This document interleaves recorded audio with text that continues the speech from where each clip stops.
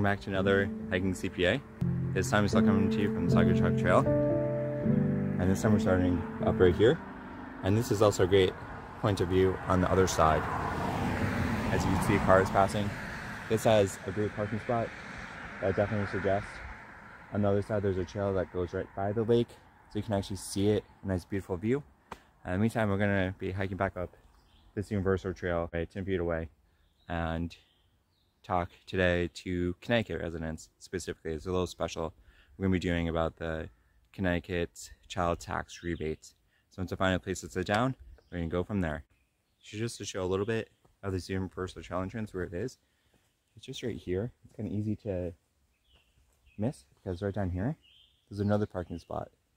So if you kind of focus on that as if the trail's there, then you'll miss this one. It's just right here. So just want to point that out as we begin this little hike.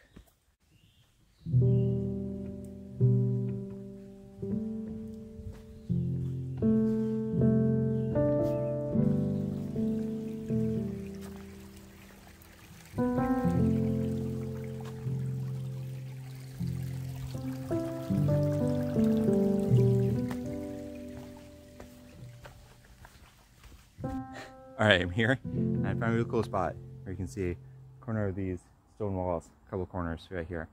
I thought this would be a really cool spot to just quickly talk about the Connecticut special. So Connecticut signed into law a child tax rebate, and this rebate is $250 per child for up to 3 children. And how do you determine those children? Those are the children that were listed on 21 tax return. It's that simple. And so they're using 21 kind of as a gauge to see. So there are income limitations with this rebate. The main income limitation is for marital and joint, and this is if you made less than $200,000, and maybe that's too much your AGI, how much income you have reported on your Connecticut return. If it's less than $200,000, they can get the full $250 per child, up to 3 children, so max is $750. If it's over $200,000 but less than $210,000, then you'll get a sliding scale of the amount. And so when you go and apply for this rebate, you'll be able to find out at that time. I'm going to leave a link down below on where to apply. And it's basically just going to the Connecticut Taxes website, DRS's website, and logging in and applying there. You actually have to apply. If you don't apply before July 31st, starting on June 1st, which is in a day or two, to July 31st. If you don't apply during this time period, then you will not receive any of these rebates. And here's the reason why you may not want to apply. And that is because if you did an itemized deduction back in 2021, then this acts as a refund of the taxes paid. So in 2022, you'll actually have to pay taxes on it as if you received income. So, you know, some people might say it's not worth it. Some people will say it's worth it. For the most part, I'd say for most of you guys, it'll probably be worth it. If it's not, then it's something you just kind of look at and talk to your tax accountant and figure that out with them, or just look at your taxes as well and see if it will qualify, if you guys are good or not, and the tax consequences of it. So remember, this is basically 18 years or younger, and it's on your 2021 Connecticut tax return. Those kids listed on there, those are the ones we're taking. And you'll be able to get this rebate for it. Again, this is a refund more than really a rebate. They call it rebate, but it acts as a refund.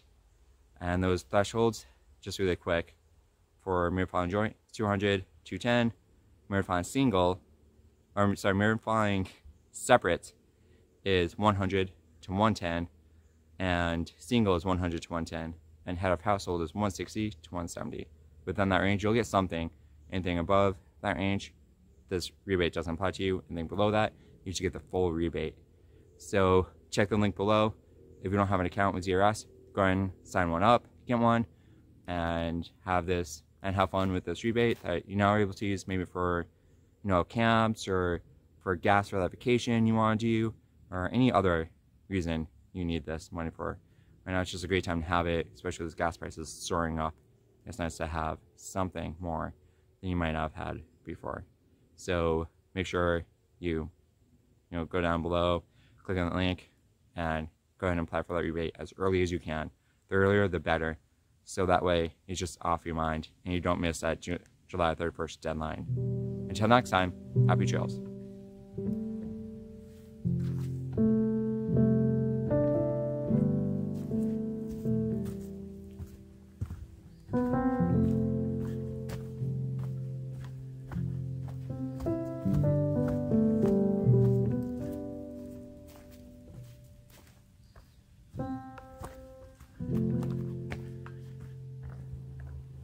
Alright guys, as a follow-up, I was just on that trail, the Universal Trail. I made a left and it brought me to this main road right here. The trail continues on, kind of obvious. But what I want to point out is not so much the trail, but how the trail goes. And again, I kind of don't really like this, but I know trails do this. This one goes across onto this driveway. You can see the blue marker just above on this tree as you're hiking down the driveway, and eventually driveway, and you can come up and you can hit this bench just on these people's driveway. I'm assuming it's probably like a sitting bench for the school bus.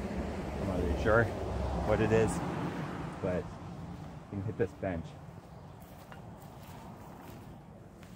right here. Well, I'm calling it a bench. And you can hit this little bench right here, and you can see bench right here. You can see up on it tells you Saugatuck Trail this way. So just be careful of that. You know, be respectful, especially as you're walking on other people's property. You should be respectful anyways of the trail, but especially as you're walking on other people's property, be extra respectful of it and be mindful that, you know, cars could be coming down or people can be coming down. So just take those precautions, and happy trails.